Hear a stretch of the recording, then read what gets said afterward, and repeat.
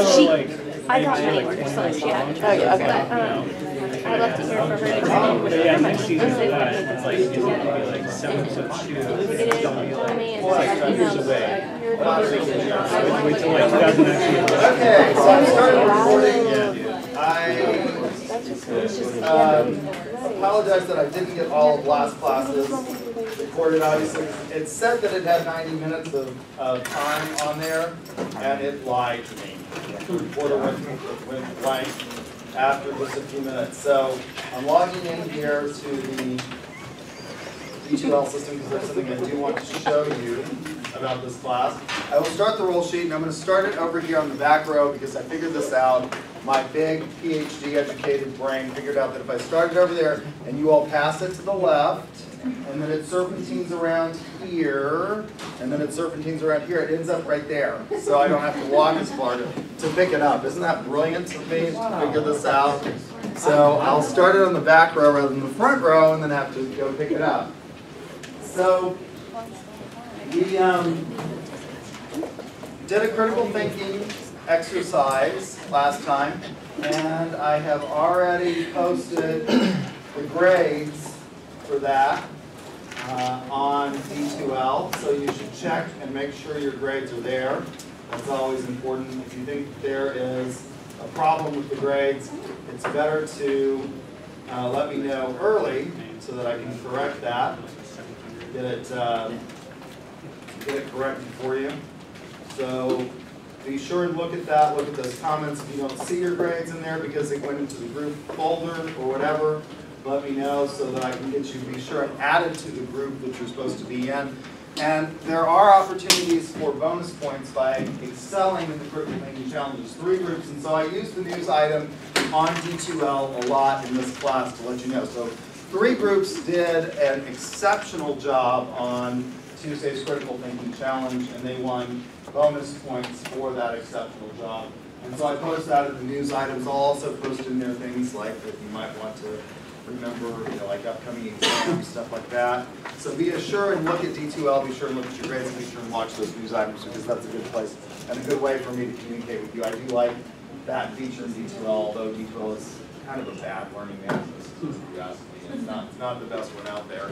So Smith, the dedicated marketers, and the finish line all provided exceptional responses to Tuesday's critical thinking challenge. Also, hopefully, as a marketer, I'm marketing to you, I'm giving you an incentive, right? We'll talk about incentives in here, pricing models and things like that, to do what? Attempt to win challenges on your own to get bonus points that you'll want to add to your score.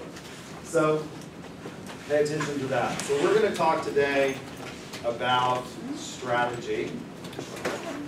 And I want to start by saying that the text really talks about a lot of these perspectives from the perspective of a major corporation.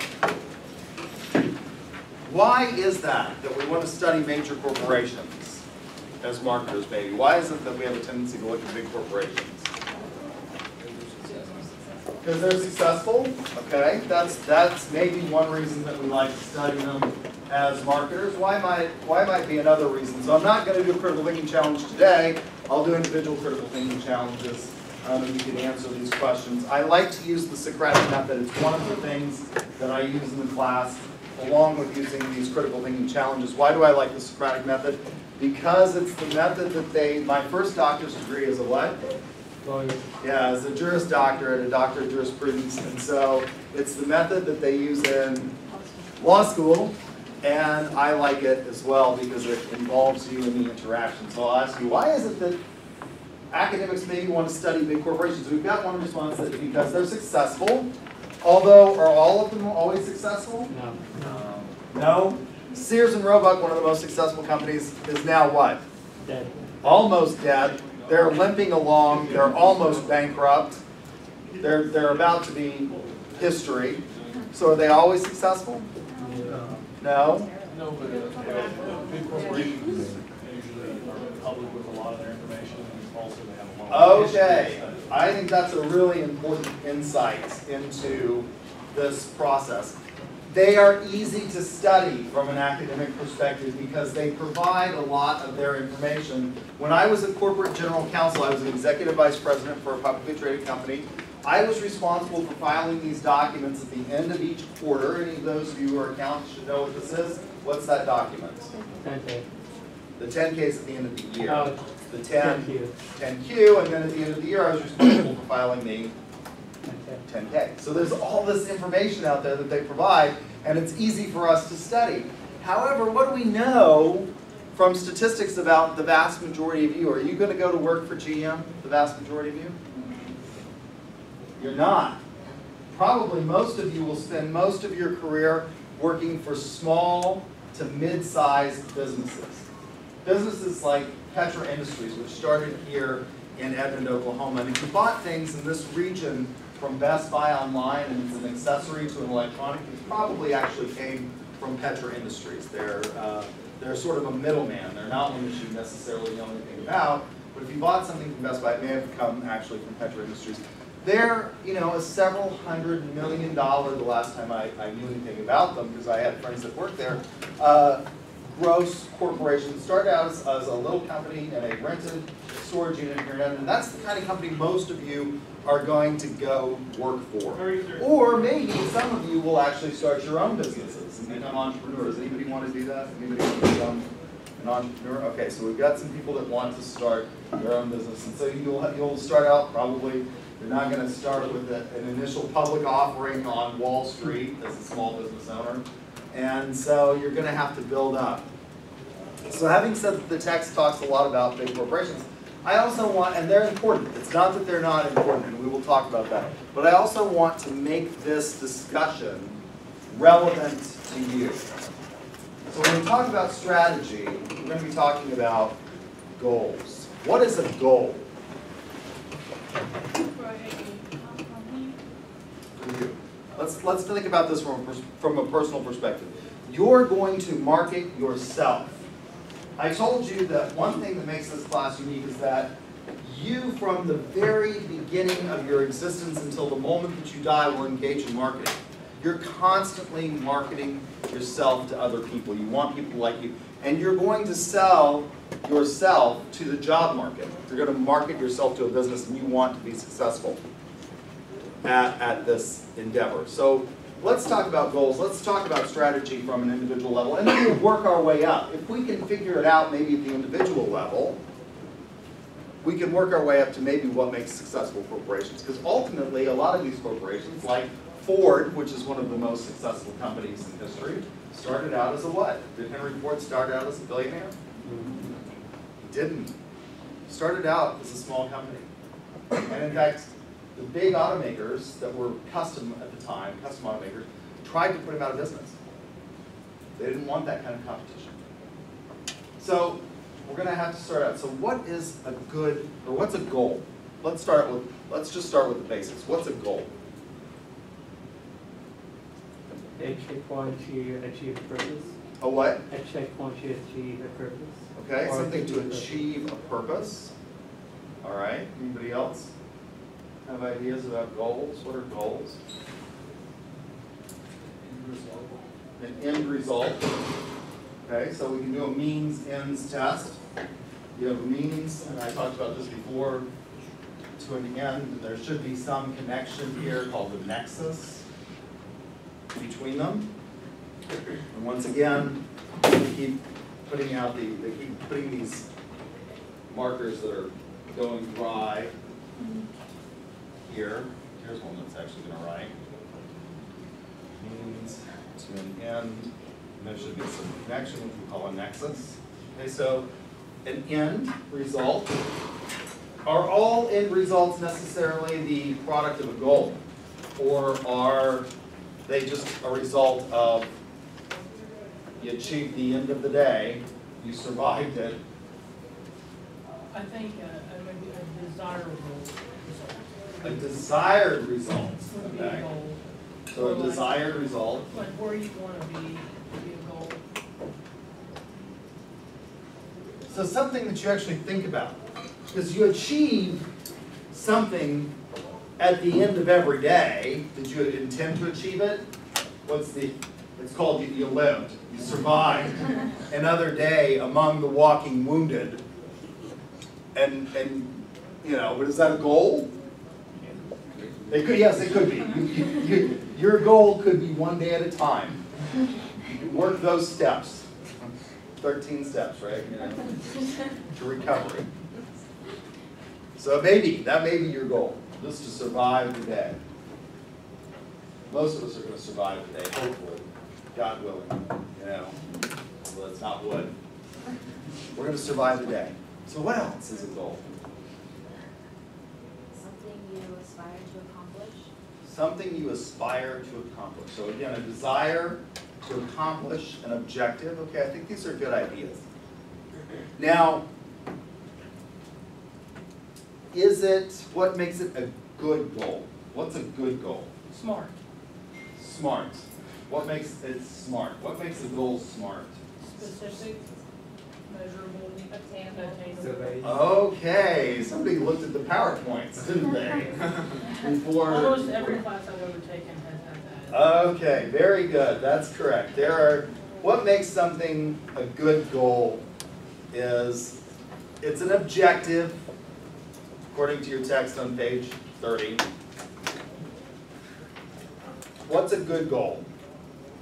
It's specific and objective.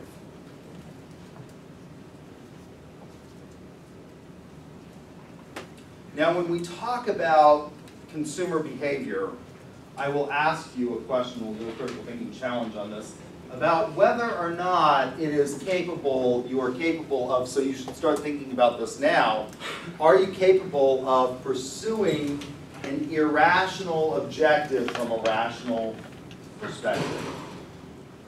Think about that. We'll come back to this. So it's specific and objective. What do we mean by specific and objective? Well, it should be measurable.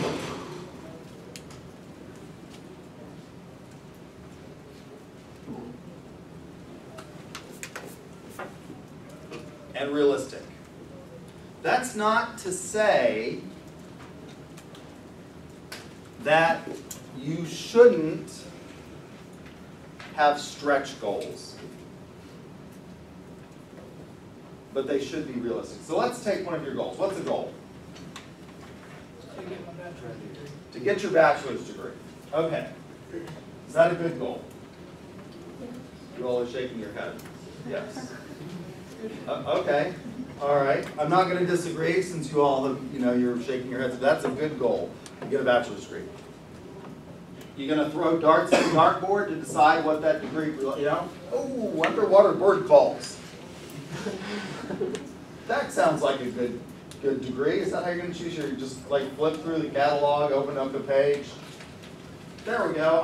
When I was getting my undergraduate degree, my last semester, I took all of my really hard courses. I was one of these that tried to take everything that was hard in advance so that my last year I could just sort of skate through. And you had to, at that time, I don't know, do you still have to at the undergraduate level take a physical education requirement? Is that still required in our undergraduate? Well, you can take a phys ed or like another elective course. Okay. You don't, well, you actually had to take 6 hours when I was an undergraduate of some kind of physical education. Now, what constituted physical education was sort of debatable. I mean, they let you take bowling. Is bowling a sport? Be careful. Yes. Be careful. On ESPN, they now broadcast drone racing. That's not a sport either. It's on ESPN. Because it's on ESPN doesn't mean it's a sport. What is the ESPN network? It's a sports network, but it's not. No. So if they don't broadcast cheerleading, is cheerleading not a sport? It's on ESPN as well, isn't They're it? playing with fire back there, No, wait, sir. It's, so you think poker's a sport? No, I don't. You don't think poker's a sport? Why is it not a sport? Like, so my department chair and I both have horses, and we debate. She doesn't think that a lot of the things in the world of the horse world are actually sports, and I think they are. She doesn't think, for example, what? Horse racing is a sport. Horse racing is clearly a sport. Yeah, she'll agree to that. Yes. And I guess she agrees to that because she has race horses. She actually, Dr. Wordgray actually has horses that race at Remington Park. And so she thinks that's a sport. And the reason she thinks that it's a sport is because there is an absolute objective measurement for the outcome. You know who came in first, second, and third. Even if it requires a photo finish to do this, you can figure that out. You can figure out who won, right? Even if it's by a nose, you can figure out who won. And so she thinks that's a sport because there's this like objective. She doesn't think that things like dressage are necessarily, and I think that is a sport. She doesn't think that's a sport because she thinks it's subjective. Because how do you win at a dressage competition? Anybody know? Judges. Yeah, you have judges that basically look at your trials and determine whether or not they think you've got the best one. And she thinks that's subjective, and so it's not a sport. So based on that criterion, I have these debates with her, like, somebody said poker, you said poker, right? Is that a sport? Because it's objective, isn't it? I mean, there is some physical activity, And there's a clear winner. and there's a clear winner. Even if it's by one, Right. you have a first, a second, and a third. Right. And in the World Poker Series, don't they play till somebody wins the entire? Yeah. Like you play until you're broke, and there is one winner. And you can tell who came in second basically by who was the one that played the guy who comes in with the entire pot. And I guess you can figure out at what point the third player left. In terms of what how much money they lost or whatever. Or how much they were able to amass throughout the tournament. But there is some objective standard to that. So, again, going back to this idea of specific and objective, I put off till my last semester of school taking the courses that I thought would be complete and utter fluff. So I'm going through the catalog because I could take anything at that point. I had to take one of my PE requirements.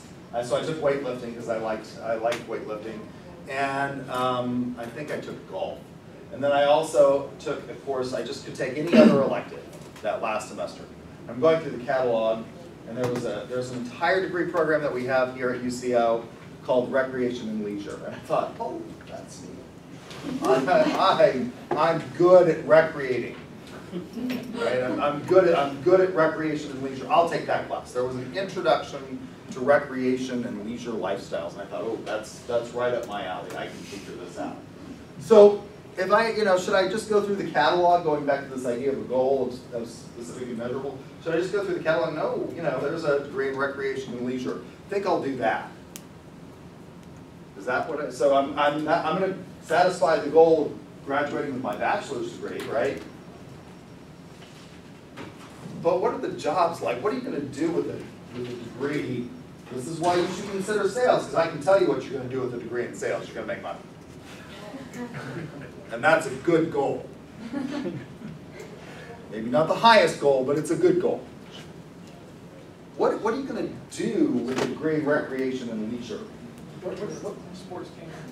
What? You can be the director of camps. Yeah, exactly. That's what they do. They run things like camps for kids. They run the Edmond Parks and Recreation Department. It's a degree program that a lot of gyms will hire them to run gyms. Various, at one point in time when Chesapeake was going great guns and hiring everybody on the planet and building the world's biggest campus down on Western Avenue, they hired a guy who had a degree in recreation and leisure to run their what? They had a wellness center there, and you could take an hour out of your day and go down to the wellness center and work out.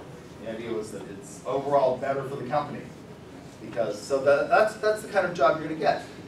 But are there a lot of those jobs actually out there? There aren't. There are not a whole. I mean, how many directors of recreation do we need here in Edmond? Well, so what are you going to get? You're going to get an assistant director job. What is that? I mean, so what does it pay? Not much. Not a whole lot. I mean, unless you're the director of Edmond Parks and Recreation, you're gonna You're gonna be the, okay, with this degree, you're gonna be the assistant director who's over the aquatic center? Well, geez, that's a job that takes all of how many months out of the year? 3, 4, 5. 3, because they close the Edmond Aquatic Center at what point? When do they close it? But it gets cold. They close it long before. We have Septembers. I remember one September when we had 15 days of over 100-degree heat, and that aquatic center was closed. When do they close it? What's the historic closing of pools? Labor Day. Labor Day. It's this weekend. This weekend is Labor Day weekend coming up. How many of you have plans for the Labor Day weekend? They're gonna go hang out in the pool and barbecue and grill. So, you know, I mean, so what would make this a better goal? I'm gonna graduate with a degree in professional sales. Is that a good goal? Within the next 2 years. Okay, now you've made it an even better goal. Because what? Now you've said, I want a specific degree, not I'm going to throw darts at the board and choose my major by doing that, or by rummaging through, or by rolling dice and going to the page number of the dice that I rolled. Now I've got a specific degree program and a temporal aspect to that, which is I want to graduate with that degree in the next 2 years. So it's specific. Now it's really measurable. We can tell whether or not we achieved the goal in 2 years. You can see whether or not you've got your bachelor's of business administration in professional sales. And if you don't, you can do what? You can modify it. Now, what do I mean by realistic? You can have a specific, you can say, I'm going to get a bachelor's, I'm going to start from 0, right out of high school. I'm going to get a bachelor's of business degree in professional selling, and I'm going to do it in 2.5 years. Is that a good goal? Why not? It's not realistic. How many credit hours do you have to have a bachelor's degree? 124. This comes rolling right off your tongue. You all know. You watch that window and see as it's getting closer and closer to graduation. So you have to have 124. Can you possibly get 124 hours in 2 years? You have to take 30 hours. And the summer, and you're only allowed to do how many? You're only and at 24, how many people can do 24? Not many. It's really hard to do that. It would be really, really difficult to do it, if not impossible to do it. I suppose if you did nothing but took classes, you did every intercession that you could, you clept out of a whole bunch of, it may be possible if you clept out. One of my friends in high school clept out of the first 2 years of college. She basically started as a junior because she clept out of all of the American national government, the U.S. history, the foreign language requirements, all of that. She did, the English, and she's pretty bright, and she was able to do that. So, but for most people, it's probably not realistic. So it should be realistic. Not that you shouldn't have, again, stretch goals for yourself, but they should be somewhat realistic. They used to ask every year, the VISTA used to have the survey, where do you think you'll be by the time you're 30? And overwhelmingly, students on UCO's campus said that they were going to be millionaires by the time they were 30. I was one of those that said that as well, and we see how that turned out. Poorly.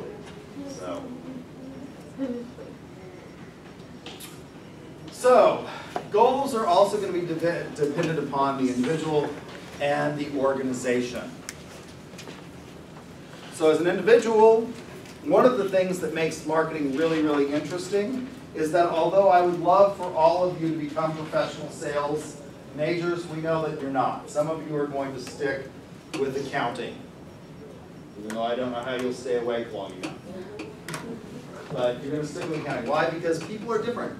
That's what makes marketing really interesting, is what we call the variance.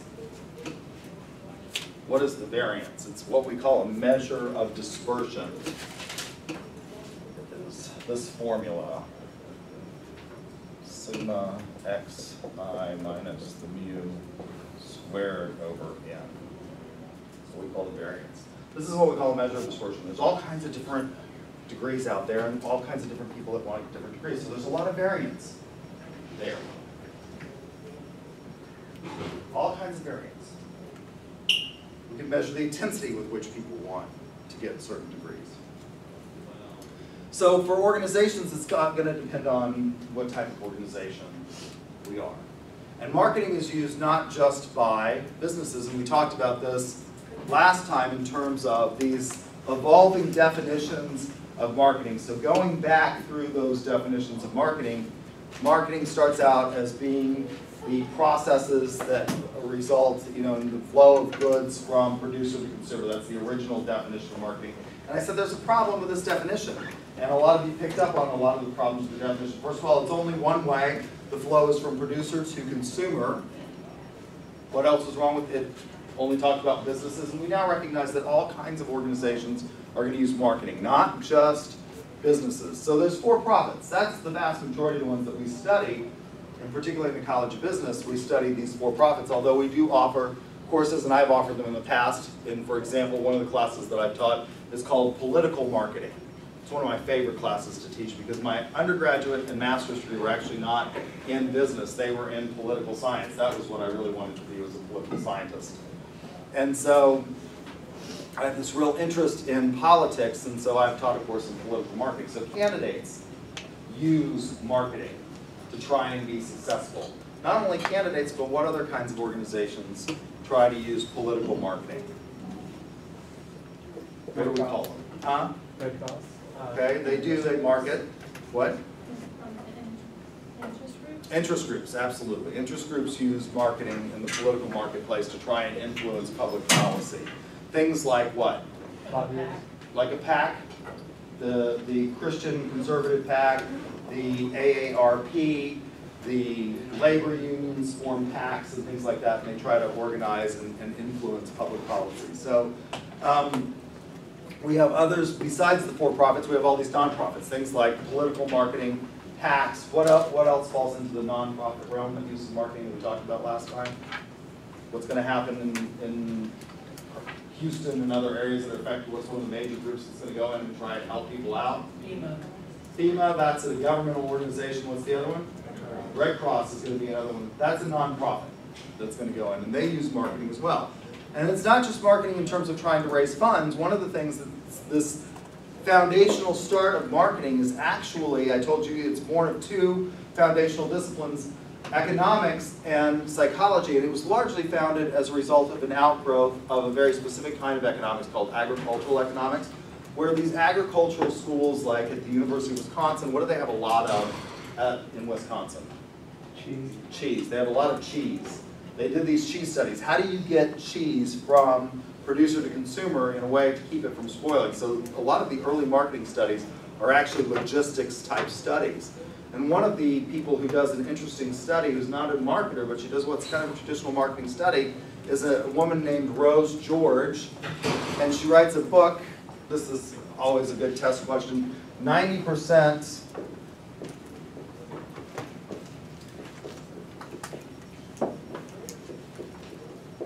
of everything. And what she does in that book is she gets on a container ship in England and follows it through. She gets on a container ship that's owned by the Maersk Line, and you probably have some knowledge of the Maersk Line, if for no other reason than a bunch of you have probably seen a Tom Hanks movie called Captain Phillips. How many of you have seen that movie? Okay. How many of you have heard of that movie? Captain Phillips, a few of you. So Captain Phillips was actually the captain of the Maersk, what?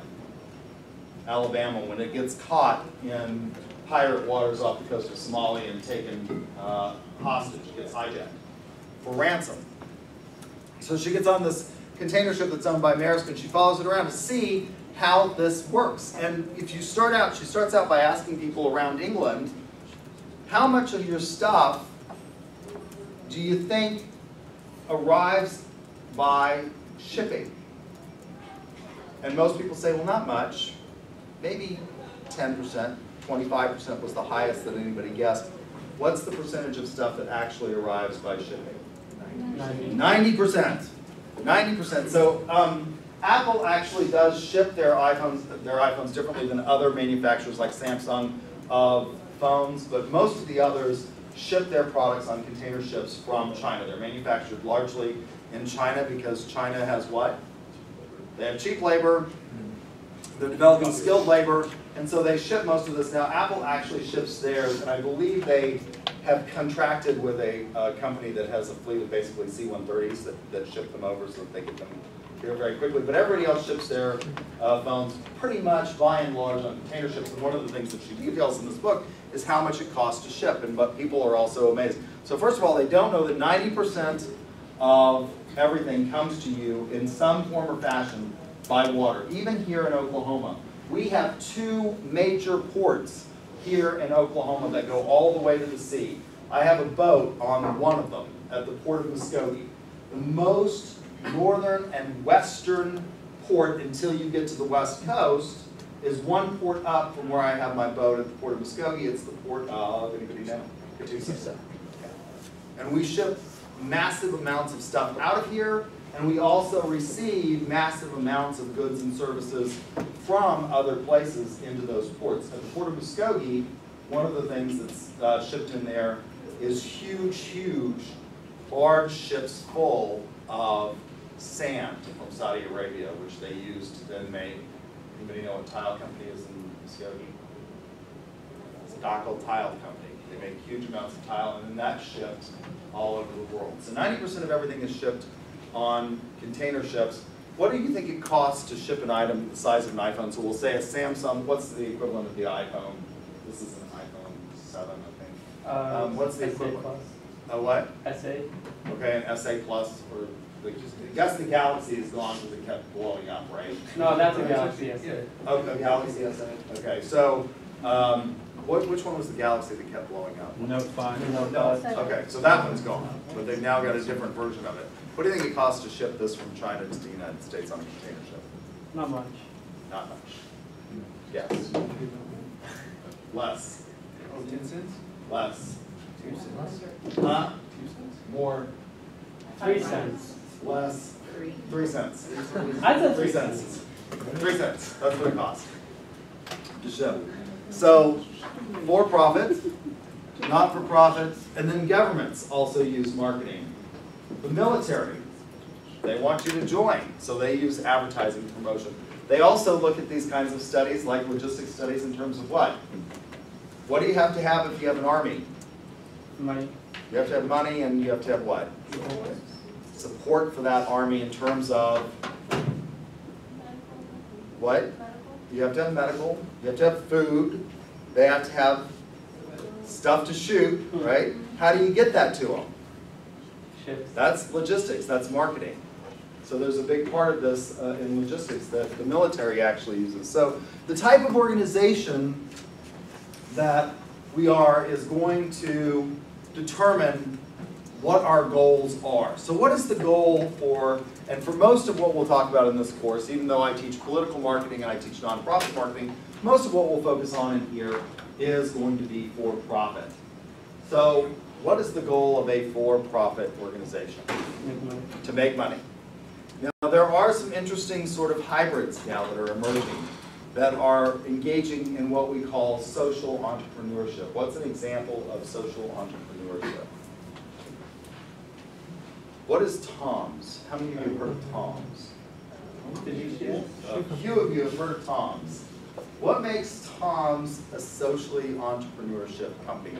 They do exist to make money, but they also do what? They give back. And what's their goal? Yep, it's 1 for 1. If you buy a pair of shoes, they donate a pair of shoes. There's another company that started on the same kind of model, and I hear it on the radio advertised all the time, that does socks. And they wanted to give away basically 1 million pairs of socks, and they thought that it would take 10 years to do this. And they achieved that goal, I think, in 2 years. Now, why would you want to engage in social entrepreneurship? So they do want to make money, but they also engage in social entrepreneurship. Why would they want to do that? Better media consumption. Maybe there is an idea that maybe it's inherently selfish. People want to do business with people that they think are what? Doing the right thing and socially responsible. I think that's right. So, but for most for-profit corporations, what is their goal? It's to make money. And if you're a big corporation, the goal is to make money for who? You. For yourself? You know, in theory, you might be right if you're the CEO that their goal is to make money for themselves, but in theory, it's the CEO is not necessarily a shareholder. He probably is, but it's to make money or to increase shareholder wealth. So for-profit, what's the goal of a non-for-profit? Well, it's not to make money, although they do. But what if they do? If they make a profit, what are they supposed to do with that profit? It goes towards their cause. It goes towards supporting that cause to which they advocate. Now that doesn't mean necessarily that the people who run it aren't making a lot of money. I can tell you that the head of the Red Cross is extraordinarily well paid. It's well over 6 figures to be the head of the Red Cross or to be the head of a sort of big nonprofit is a way of making a lot of money. And then of course governments, what is the purpose of the government? Provide services to their people. To provide services to the citizens. Although if you are jaded in Machiavelli, you would say that in Machiavelli's most famous work is probably called what? The Prince. The Prince. And he would say that the purpose of the government is to what? Still fear. To perpetuate its existence. He wouldn't say it's to instill fear. That may be a side product of it, but it's to perpetuate its existence. But in theory, at least in democratic governments, we say that the goal is to provide services to people. So what kinds of services does the government provide? How'd you get here today? On your horse? You got here on state highways, so that's a service that the government provides to you through your tax money. And to get that, they of course rely on marketing. How do they rely on marketing for that? Well, first of all, the government has to have some legitimacy to get you to give up your tax money, your hard-earned money. Generally, that's a pretty low bar in terms of marketing, but what else do they use? They use logistics kinds of principles and things like that to get stuff to the roadway where you're paving it. I noticed out here on I-35 between Oklahoma City and Norman, it's constantly under construction. It's under construction again. They're using supplies, that's logistics and things like that. So the goals are going to be dependent upon the type of organization. In for-profits, then we can further look at these, and the goals are going to be different, maybe depending on the type of for-profit that we have. So what kinds of for-profits do we have? What's the simplest form of organization to start in terms of a business? Corporation. A sole proprietorship, which is also called it's listed on the screen there. DBA. A DBA. You're doing business as. What do you have to do to be a DBA? Now, when we think about these goals and stuff like that, you shouldn't confuse the substantive law, and one of the things that we will talk a lot about in here is the regulatory environment that is required for you to operate a business, and that's going to be really, really important and something that we talk about called the environmental scan. So you shouldn't confuse the substantive area of the law with the ease of starting a certain business. So for example, what kind of business could I start that I wouldn't have to, in general, with a DBA, you don't have to let anybody know you're starting the business. You can simply hang out a shingle, and this is my example here, is what kind of business can I start that you can't start? And I don't have to tell anybody I'm going to start it. But it's an example of how I don't have to go down and I don't have to file with the Secretary of State to incorporate. I don't have to let anybody know in terms of the health department to get occupancy permits or anything like that. I can simply hang out a shingle and start this business without telling a single soul that I've done it. What can I do to do that? That you can't do. Law firm? That you can't do. What? Law? Yeah, you can't be a lawyer. At least, I don't think any of you can be lawyers because you're in an undergraduate class, and to be a lawyer you have to have gone to law school and then pass the Oklahoma bar exam, right? So again, don't confuse the ease of starting this type of organization, the organizational part of it, with the substantive requirements of the law. When we talk about a DBA and saying that it's the easiest to start, it means that you don't have to go down and file corporation papers with the Secretary of State. You don't have to keep minutes of your board. But if you do start something like a lemonade stand, you're probably going to have to at least deal with the government from a limited perspective, not in terms of an organizational perspective, but you're gonna have to get things like what for your lemonade stand? You're gonna have to get a health permit so that they know that you're not doing what with the lemonade? Poison. Yeah, you're not poisoning the lemonade, you're not serving rancid lemonade, you're not violating the health codes, things like that. But in general, I could go and I could start a DBA, I could start a law firm, and I don't have to tell anybody. And what's the nice thing about a DBA? What's the nice thing from a tax perspective? It can also be a disadvantage from a tax perspective. What's the nice thing about a DBA? There are no corporate taxes. I start my law firm, or I start my law practice, my solo practice by myself, and I hang out my shingle, and I have Granite Gary attorney at law, and I start taking clients. I don't have to file what? I don't have to file 2 sets of tax returns. I don't have to file a corporate return. I just file what? I just file personal taxes. That's it. Don't have to tell the state that I'm in business, anything like that. What could you do that you don't have to tell the state about and run as a business that doesn't require even the health permit? Well, when I first started teaching here years and years and years ago, the first student that I had that took multiple classes from me came and he graduated and he said, I got my degree and I just wanted to tell you I got a job offer in marketing and it was for $35,000 as a marketing communications person for a company. And I said, that's great, Dustin. That's a really good job offer. This was this is my 25th year. So this would have been like 20 years ago. And he said, yeah, the problem is that I started mowing yards in Edmond when I was a kid in high school, and I made $275,000 last year mowing yards. And I said, well, if your degree taught you anything, it's that you need to keep mowing yards.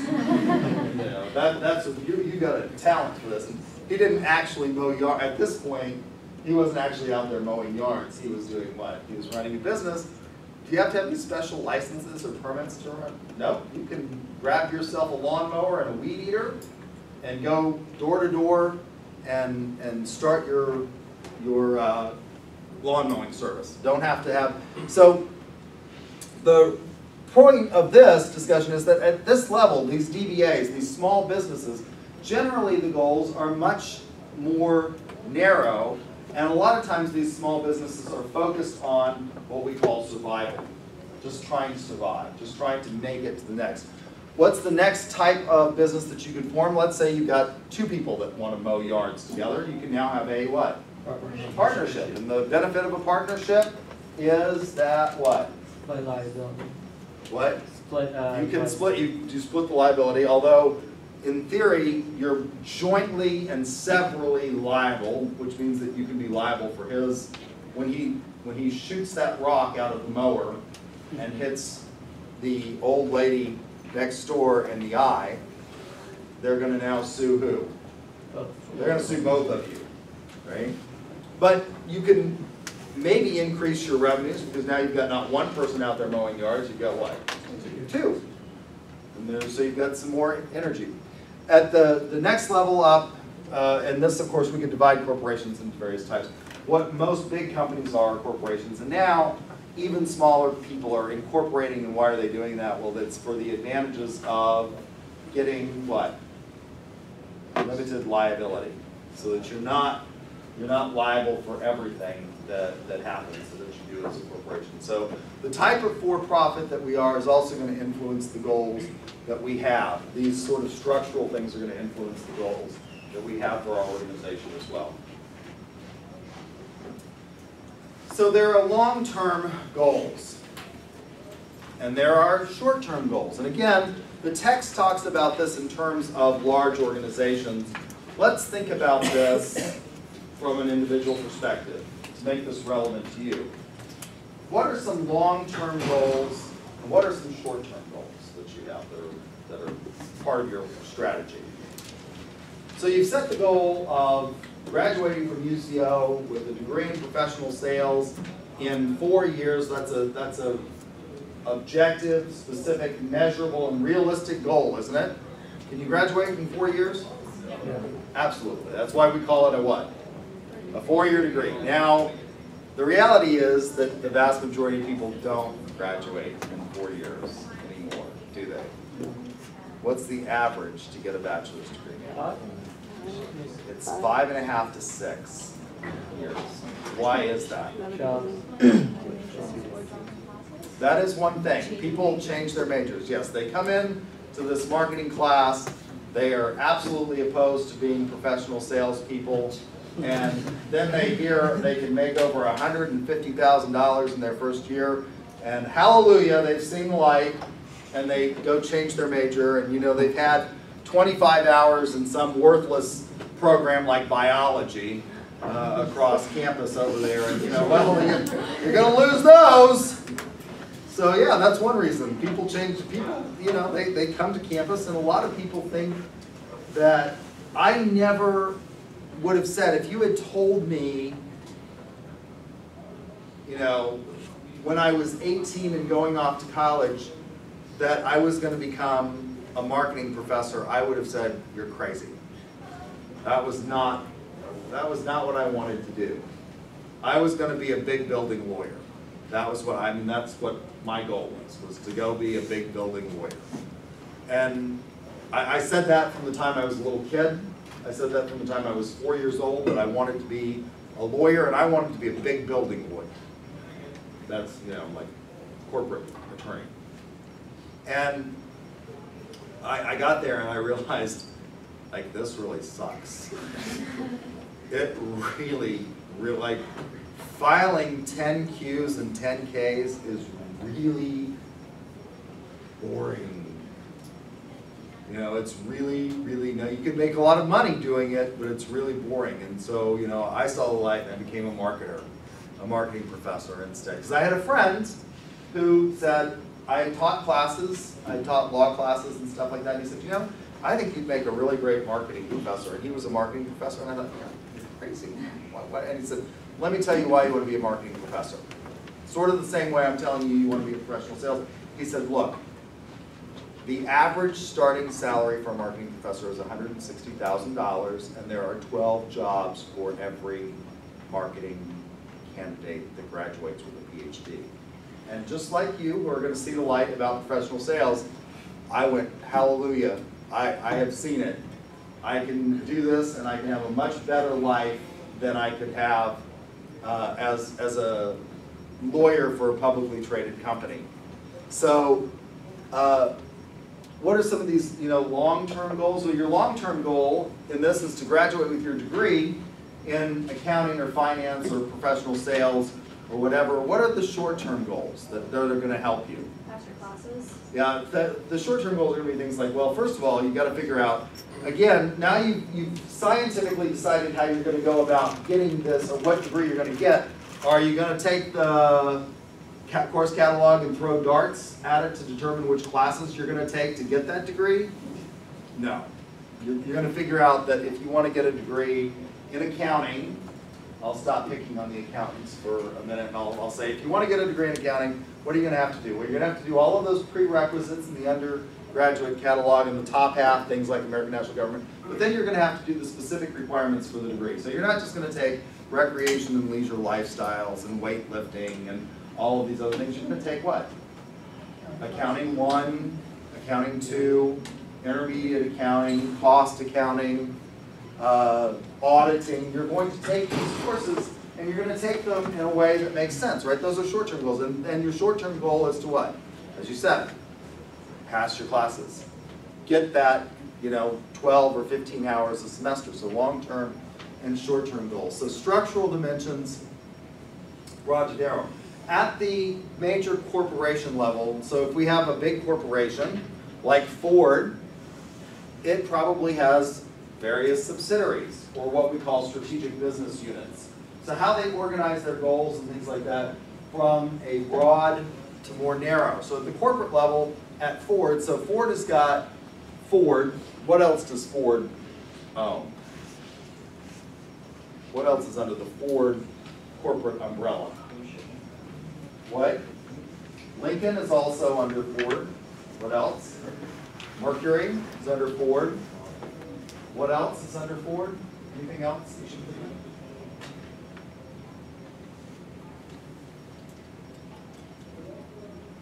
which car company owned for a while, they sold it Jaguar? Was that Ford or was it Chrysler, or was it GM? I can't remember. At one point, Jaguar has now been sold to, I think, a Korean company. But at one point in time, what? Indian company, okay. They've been sold to an Indian company, but at one time an American car company actually bought Jaguar, and I think it was Ford, wasn't it? Ford bought Jaguar, so that was a strategic business unit. What's another strategic business unit that's not just related to cars? It is sort of related, but it's actually one of their most profitable strategic business units in their company. Ford Motor Credit. So what is Ford Motor Credit's goal? What do they want to do? They want to finance your vehicle purchase. They want, when you buy a new vehicle from Ford, they're going to do what? They're going to finance that. So at the corporate level, so for a while, Bill Ford, who is the grandson of Henry Ford, came back and was CEO of the company. He's no longer CEO. He's now what they call the executive chairman of Ford, and they have a new CEO. But when he was CEO, what is it going to be? What kinds of things is he going to be looking at in terms of goals at this umbrella corporation? So we've got Ford. We'll say this is the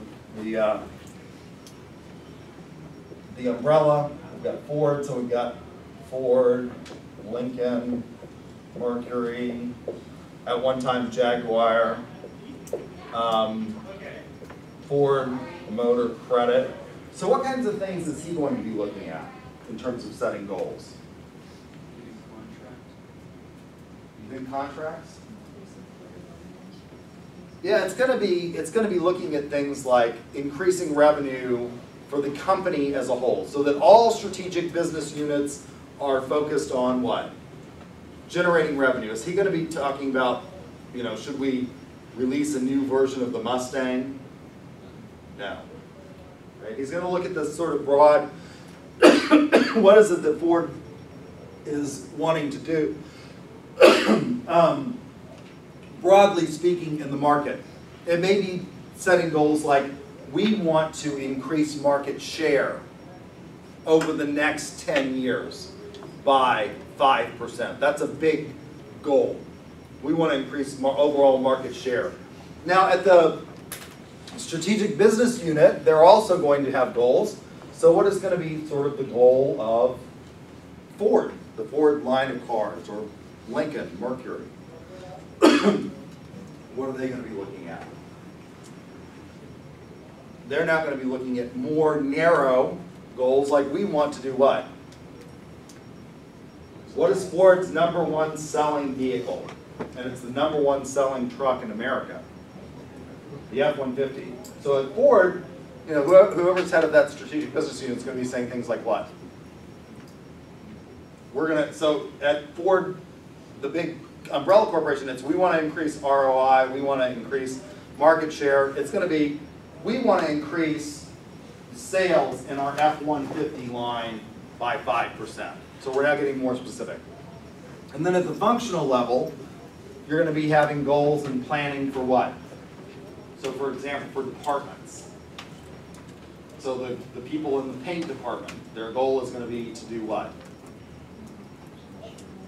Yeah, ensure quality, paint certain numbers of cars. So it's going to be even more specific as we think about the strategy.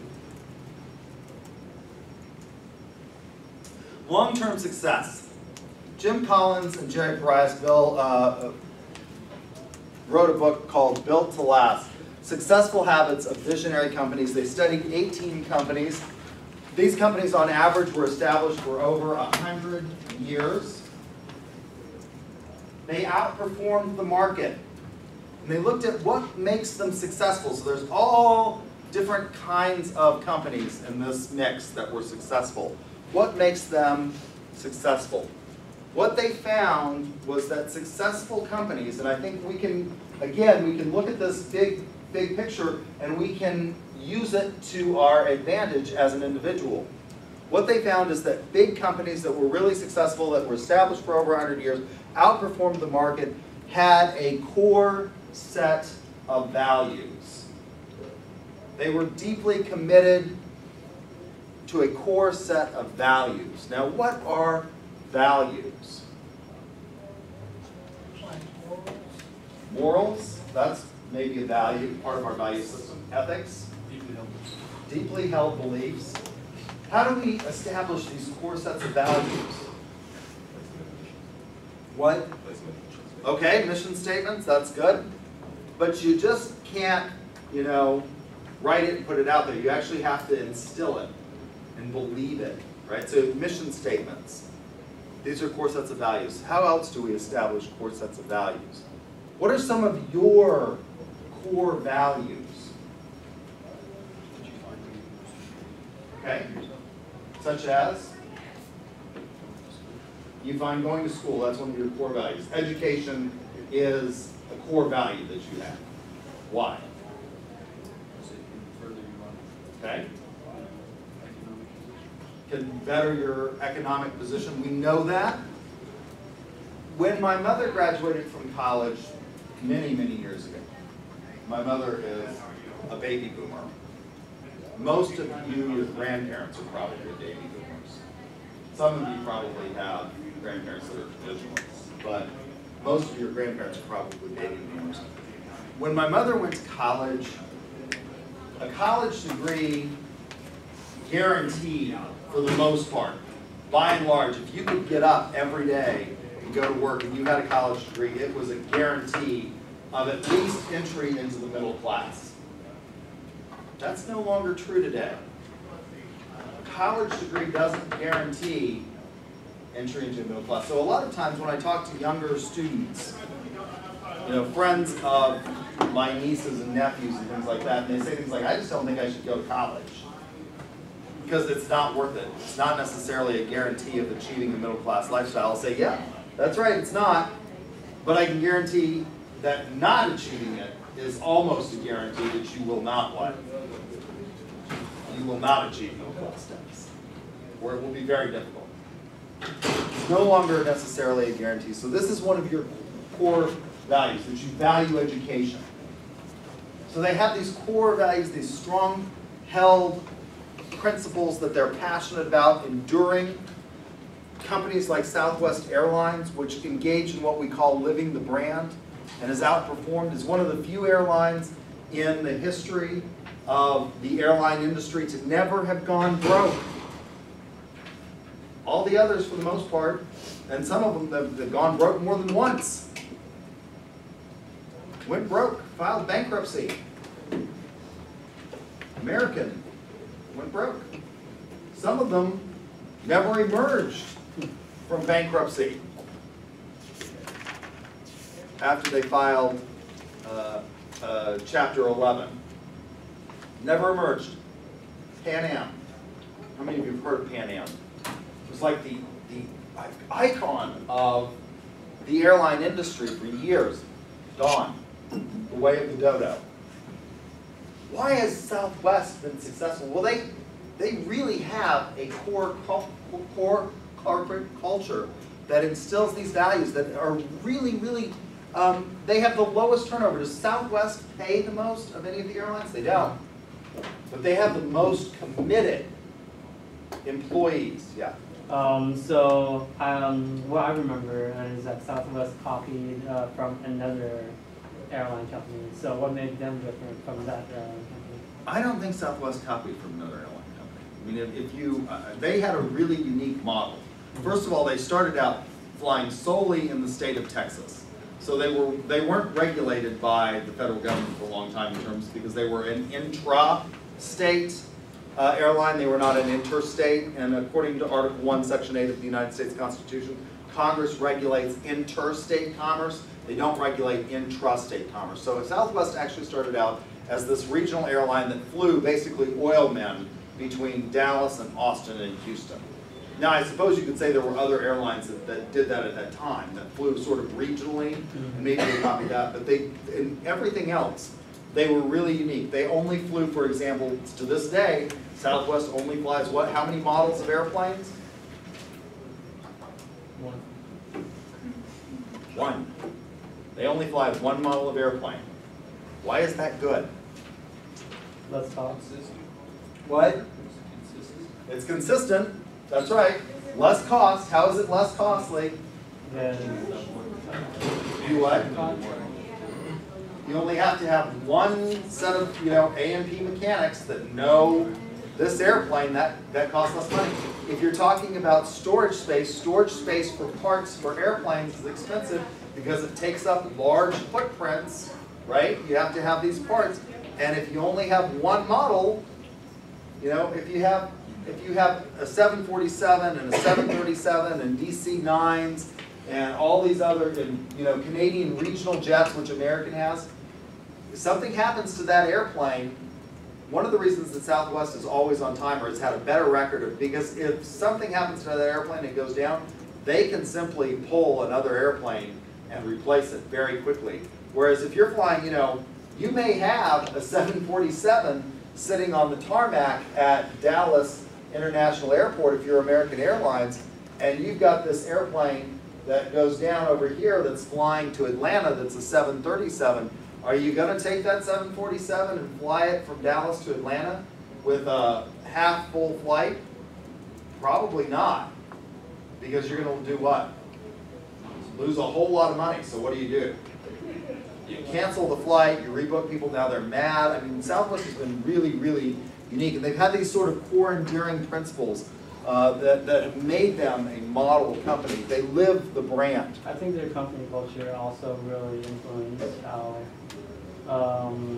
they, I think that really influenced their longevity, because how the CEO ran things, like how their company, just how the employees felt. Really, yeah, employees are enormously loyal to Southwest. I mean, they have some of the highest, one of the things that has become a big thing, and this is part of marketing to employees, is a recognition. There was a time at which companies treated employees, and this is part of a legacy that comes from a German sociologist called Max Weber, who said that the ideal form of organization is a bureaucracy. And the reason that he said that is because he said it was efficient. What is a bureaucracy? It's a highly specialized organization, so it focuses on doing a limited number of things. It's hierarchically organized and arranged, and it has, within that arrangement, specific jurisdiction to people. So the idea was that if a person wasn't doing their job, they were like a cog in a machine. You could pull them out of the machine and replace them with a new cog. That influenced a lot of management theory for a long time. The idea was a lot of management theory focused on this idea that nobody was irreplaceable. And that's true, but the issue is at what cost? Visionary companies like Southwest have recognized that it costs a lot to replace somebody. It costs a lot in terms of training, recruiting, finding, hiring. And so you need to market to your internal customers as well. Now, one of the things that's interesting about this enduring passionate principles is that some of the companies had what we would call bad values. They didn't have to be, Collins and Pariah say, these are what make you successful, is having these enduring core tenets. And I think we look at companies like Southwest and we say, those are good values. They value their employee. They value customer service. They value being on time. And those are all good things if you're going to be an airline. Because people want, flying is a miserable experience, right? How many of you enjoy going, you just look forward with relish and glee to going to the airport and flying? All the maneuvering beforehand is just, it's actually not that bad in Oklahoma City because we have a really good airport in terms of getting people through. But go to Atlanta. Start a flight from Atlanta, or start a flight from Dallas International, not Dallas Love, and it's a horrific experience. And Southwest makes that experience less horrific. In many respects, they make that less horrific. I was about to say, I like to fly if I fly Southwest. Yeah, I had to fly for work this summer. I was looking at internship opportunities, and there was a company that wanted to do internships for our marketing students named Gartner. And they flew me down to talk to them about placement of our students at Gartner. And they put me on Delta, and from the word go, it was a nightmare. It started out as a nightmare, and it ended up as a nightmare, and it took me 17 hours to get from Oklahoma City to Fort Myers before I could have driven in the amount of time. Not all of these companies that have these core values are good values, though. Southwest, I think we can say, has got good values. Johnson & Johnson, for the most part, although there is some controversy now, particularly with the talcum powder cases that have emerged, Johnson & Johnson generally has pretty good values. If you look at their mission statement and their core values, they have good values. Philip Morris, on the other hand, is a company that's been very successful, clings to their core values, not necessarily what we would say are good values. What does Philip Morris produce? They produce cigarettes. And the CEO of Philip Morris, so how many of you have seen the movie called Thank You for Smoking? A few of you. This actually occurred. They actually did this. They actually hired people to try and disprove the science behind cigarette smoking. And for years and years and years we knew, and Philip Morris, they tried to find people that would say there was no correlation between smoking and lung cancer, and we knew that. But it turns out that it's even worse than that. It's even worse than a correlation between smoking and lung cancer. That's a big correlation and big causation. I mean, that has been really proven. What else does smoking cause? Heart attacks. It's one of the #1 causes of heart attacks. What else? Huh? Lung cancer. Lung cancer, we said that. What else? Childhood deformities. What? Children There is some evidence to suggest that if you smoke while you're pregnant, that it does lead to problems with fetal development, because it actually does cross the placenta and create problems. It also causes emphysema. How many of you have seen all the ads anymore for COPD? How do you get COPD? The vast majority of people who have COPD are what? Smokers. They're smokers. What else does smoking cause? There's a lot of evidence to suggest that in women it increases your risk of breast cancer. And also, by the way, can men get breast cancer? Yes. Yes, they can. There's a lot of evidence to suggest that it increases the risk. And in fact, in recent decades, more and more men have been coming down with breast cancer, and there is evidence to suggest that that is the result of smoking. What else? It increases the risk for prostate cancer in men. And absolutely, yes, it's one of the leading factors of the loss of teeth and gum disease. What else does smoking cause? Hypertension, high blood pressure. You know, I mean, there's a list of things that it contributes. And Philip Morris, the CEO, was described as ruthless, cunning. He said that he saw absolutely nothing wrong with selling people a product that they did not need. Well, it's not just about selling a product that people don't need. It goes beyond not needing it, doesn't it? It's actually detrimental to the lives of your clients. So, Philip Morris is an example. Mission statement, what do we do? One of the things that we have to be careful here, and your text talks about this on page 30, is avoiding marketing myopia. And Theodore Levitt wrote a seminal paper called Marketing Myopia, in which he says a lot of times we don't realize what industry we're really in. So for example, if you went back to the beginning of the 20th century, some of the largest companies in the world at that time were railroad companies. They're no longer the largest companies in the world. Why? Because they had marketing myopia. They were really good at running railroads. We don't ship as much by railroad. We still ship a lot by railroad. We don't ship nearly as much by railroad as we used to. What were they really in? They're not really in the railroad business. They really should have been focusing on what?